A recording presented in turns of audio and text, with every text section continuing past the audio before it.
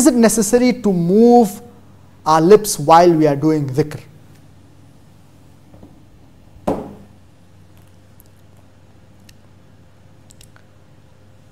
Our beloved Prophet Muhammad, peace be upon him, said that when a person he remembers Allah subhanahu wa ta'ala as long as his lips move.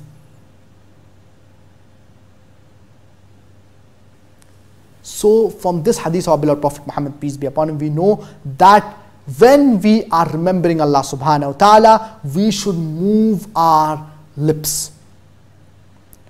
We find certain people when they are doing dhikr, when they are verbally remembering Allah subhanahu wa ta'ala.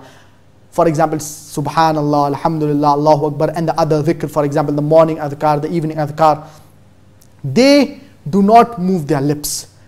And when they are doing dhikr, they do it in such a way.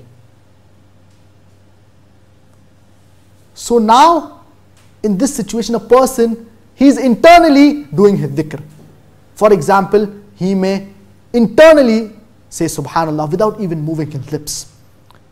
The best that a person can do is that he should verbally do his dhikr, at least in a soft voice, so that he can hear it for himself. For example, Subhanallah, Subhanallah.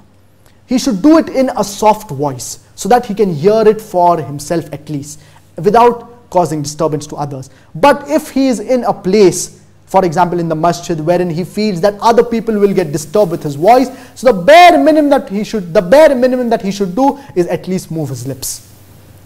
At least there should be some movement of the lips. For example,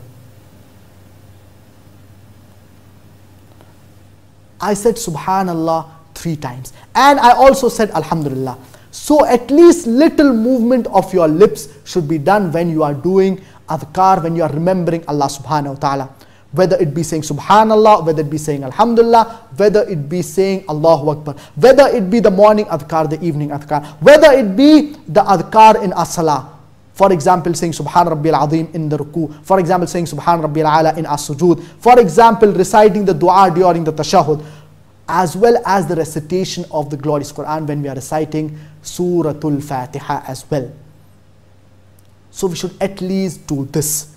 And if we can recite it in a soft voice, this is even better.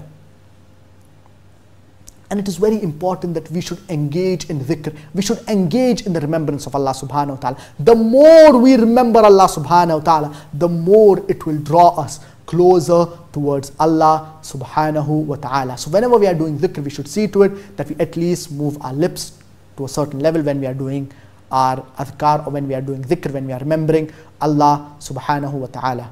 I hope that answers your question.